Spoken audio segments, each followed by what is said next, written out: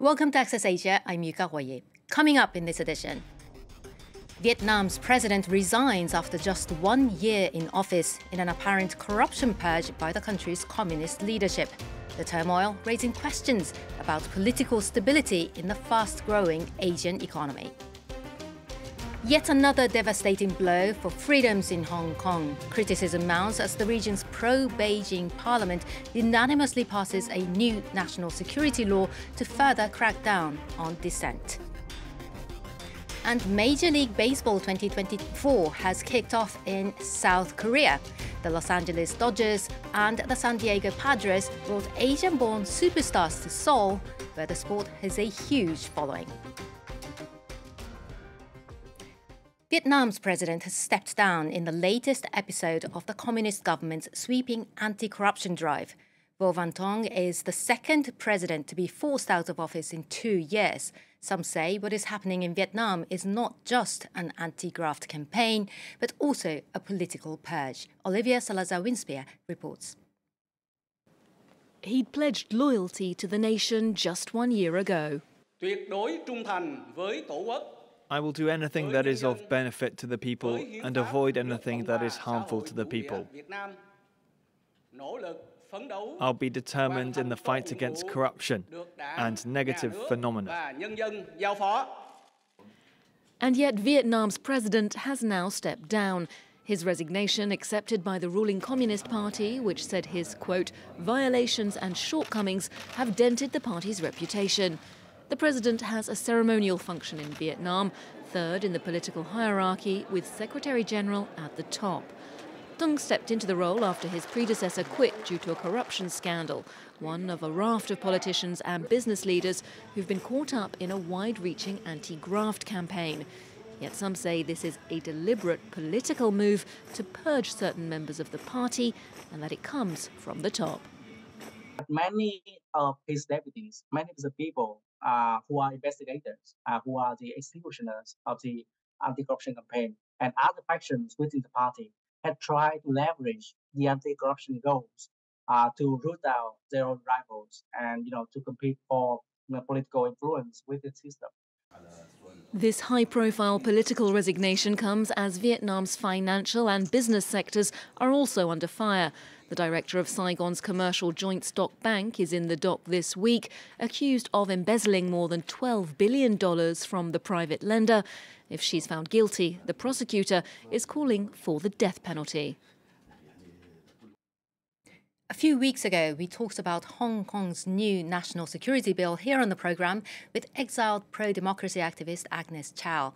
Now that legislation, called Article 23, has unanimously passed Hong Kong's parliament that's devoid of opposition. It expands on a previous law imposed by Beijing in 2020 and grants more power to the government to quash dissent.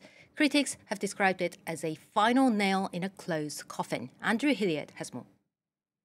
Its backers insist it's necessary for stability, but critics say Article 23 ushers in a new era of repression. Hong Kong's new security law, passed unanimously by lawmakers on Tuesday, grants the government sweeping new powers. They include the ability to charge people for treason, insurrection, espionage and disclosing state secrets. Penalties for serious offences include life imprisonment. The Safeguarding National Security Ordinance will allow Hong Kong to prevent, prohibit and punish espionage activities set up by foreign intelligence units. It'll allow Hong Kong to prevent and punish infiltration and sabotage carried out by hostile forces to prevent violence and revolution.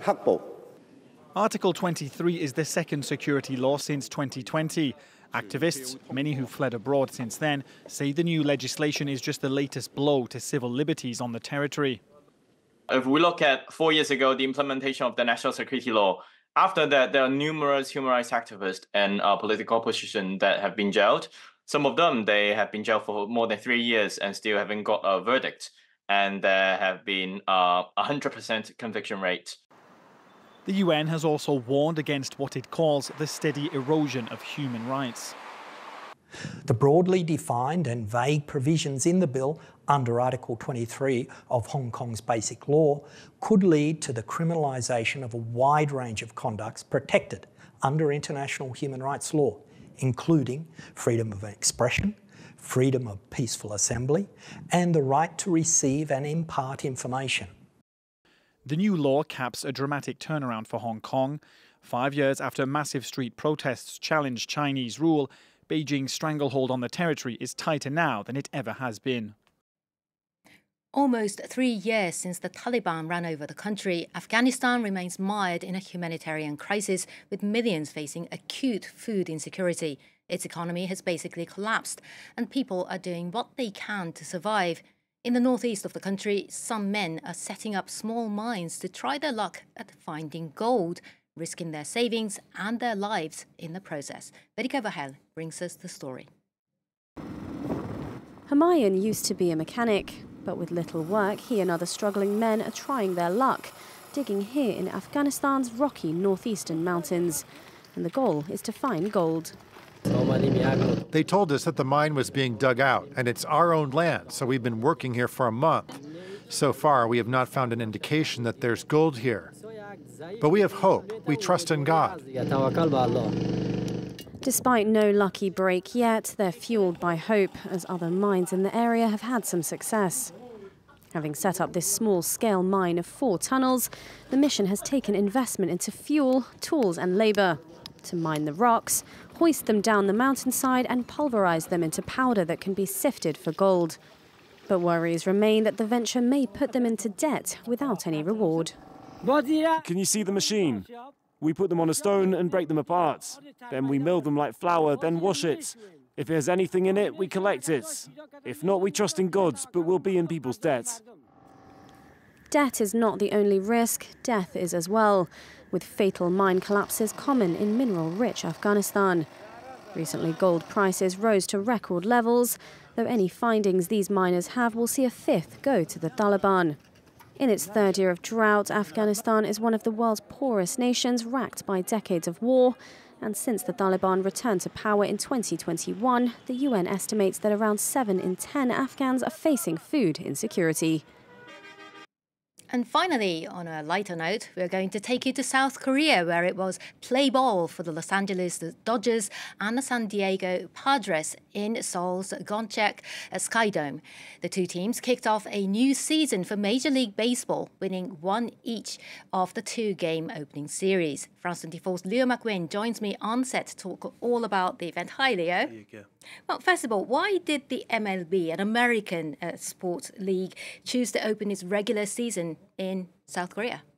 Well, something that quite a lot of people don't know is that baseball is absolutely massive in Korea. It's actually the 2nd biggest sport in the country after football. Up to 20% of people put it down as their favourite sport. It was introduced early in the 20th century and then kind of flourished under Japanese occupation. But it wasn't until the 80s where it really took off. In 1982, a professional league was established, and now there's 8 million spectators every year for that league.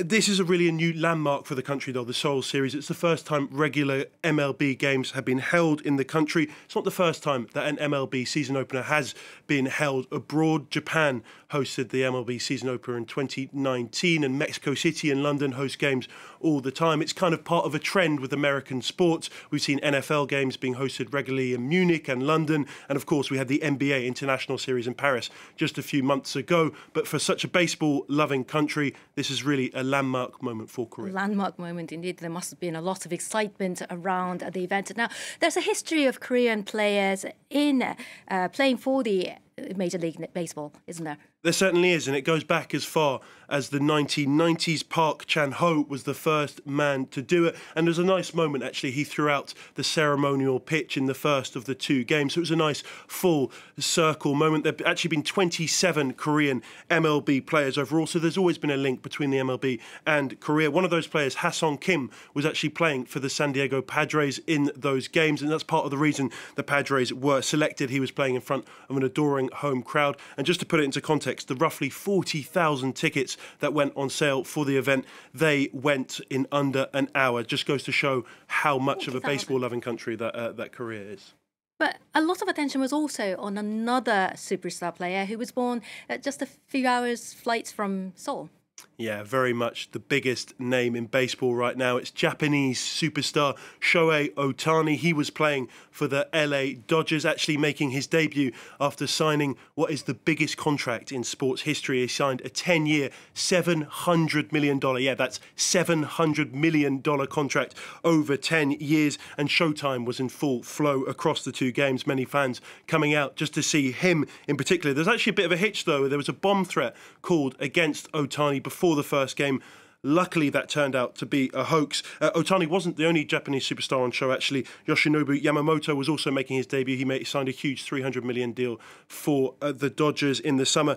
It couldn't have gone much worse for him, actually. He gave up 5 runs, which is a record worst by a Dodgers pitcher on debut. There is good news for fans in the region, actually, as well, as it looks like they won't have to wait long to get another MLB fix. There's currently talks ongoing, and it looks like Tokyo are going to host the MLB season opener in 2025.